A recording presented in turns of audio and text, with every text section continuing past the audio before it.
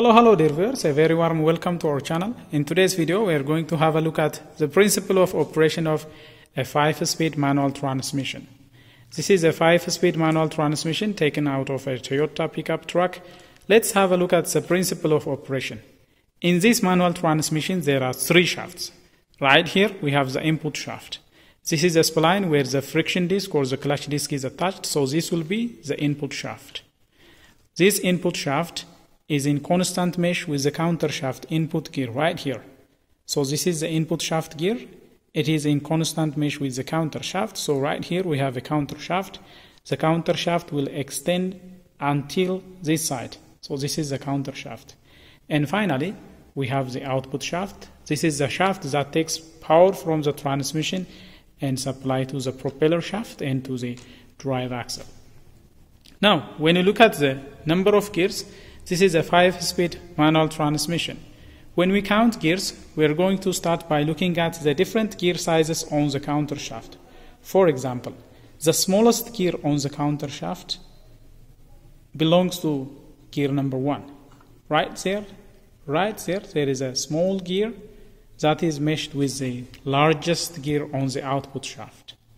These output shaft gears, they are mounted on a roller bearing, so they are not directly coupled to the output shaft. So the largest gear on the output shaft belongs to gear number 1, and the smallest gear on the counter shaft, which is right there, down there, belongs to gear number 1.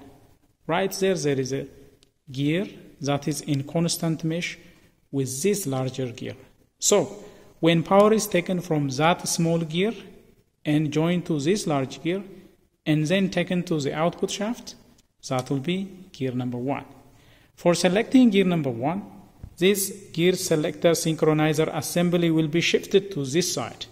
When it is shifted to this side and when some of that is will be meshed to the shift dog on the speed gear for gear number 1, and some of the gear is already on the output shaft hub, and only then first gear is selected.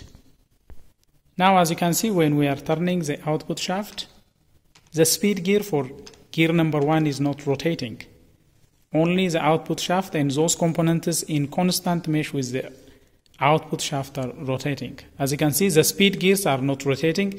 Here we have a speed gear, here we have a speed gear, and here we have a speed gear. Because they are supported by a roller bearing, they are not moving when we turn the output shaft. Now let's engage first gear and see the power flow. For that, we will be shifting this selector to this side so that the synchronizer sleeve will mesh this shift dog, and this speed gear shift it is to the gear hub. Let's do that. Now first gear is selected. As you can see, this synchronizer sleeve has partly engaged to the speed gear shift dog teeth right there, and it is partly connected to the hub that is joined to the output shaft. Now, for this particular speed, power from the clutch, it will be supplied to the input gear. Then the input gear is in constant mesh to the counter shaft input gear.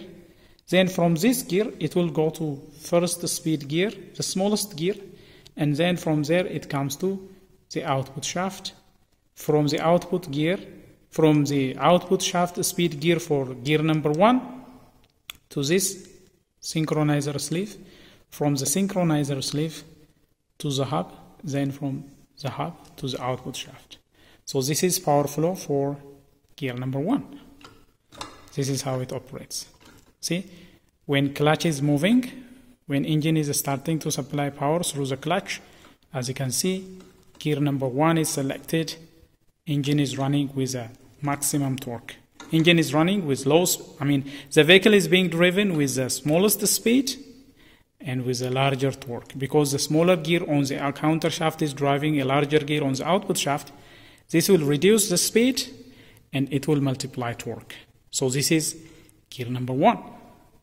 When selecting gear number 2 is corresponding to the second largest gear on the counter shaft. Now, this one is for reverse, this one is for second gear. This second gear on the counter shaft is in constant mesh with the speed gear for second gear on the output shaft. So by shifting this assembly to this side, we will now engage this gear, which is second speed gear, into the hub by the synchronizer sleeve. By doing so, second gear is selected. Now let's go ahead and select second gear. For selecting second gear, first you shift to neutral. Then when you further pull it to this side, it will engage second gear.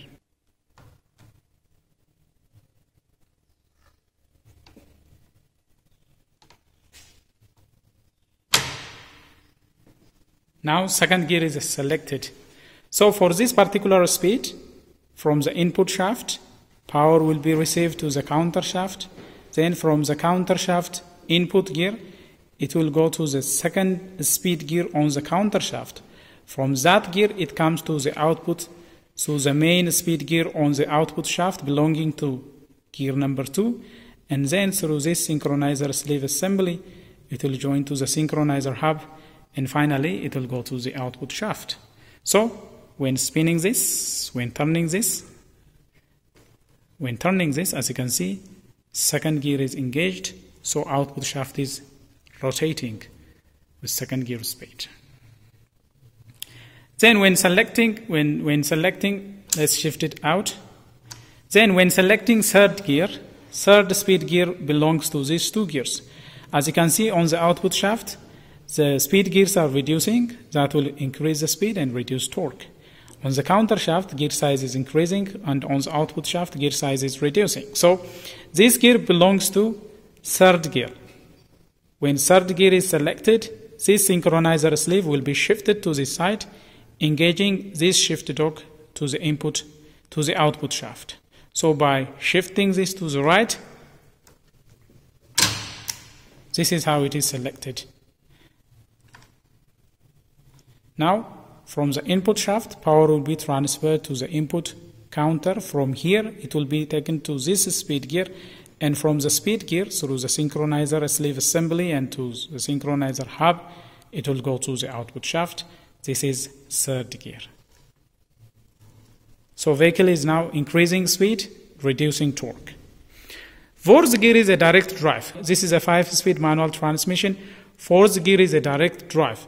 So by shifting this to this side, we can engage the input directly to the output shaft.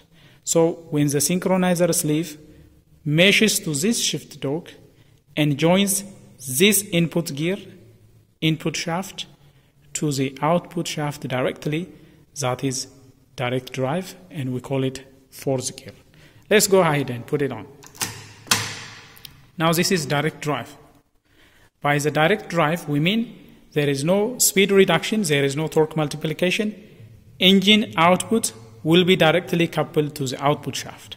This is done by power coming from the engine will be directly joined to the sleeve, and from the sleeve it will go to the hub. From the hub it will go to the output shaft. So this is the direct drive. Now engine speed and output shaft speed is similar because we are on direct drive. And finally, on this particular gear, for forward travel, we have an overdrive, fifth gear. On fifth gear, right here on the counter shaft, we have a larger gear on the counter shaft that is joined to a smaller gear on the output shaft, which means the output shaft, when this gear is selected, is being driven at higher speed than the input. So by joining this gear to this gear and constantly meshing it to the output shaft, that will select fifth gear, overdrive. We call it overdrive. Now, in order to select overdrive, this output gear, speed gear for fifth gear, is in constant mesh on the output shaft, and this counter gear, however, is not in constant mesh. So by selecting this assembly and meshing it to the counter shaft will be coupled to this speed gear only when this selector is pulled to this side. That will engage overdrive.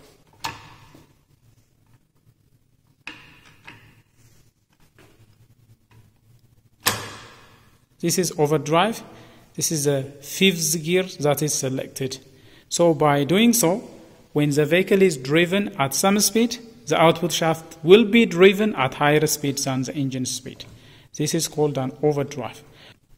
So when fifth gear is selected, output shaft speed is larger than the counter speed, which is larger than the direct drive speed.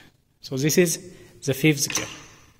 Now, when going for reverse gear is done by simply introducing an idler gear, which is right here, by introducing an idler gear between the counter shaft and the output shaft. By engaging this idler gear onto this gear, and then partly by engaging it to the spur gear on the idler. Right there is a spur gear on the idler that can be engaged to this idler gear. So by adjusting and aligning this idler gear, now look, the idler gear is engaging to this gear and this gear at the same time.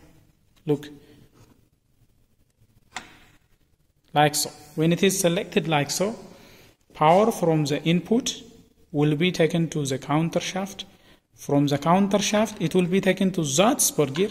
From the spur gear, it will be going to the idler, and from the idler, it will be going to the speed gear synchronizer assembly, and that will shift the direction of rotation, and this is the reverse gear. So by introducing an idler gear in between, we can change direction of travel, and that is how idler gear is used in order to generate reverse direction.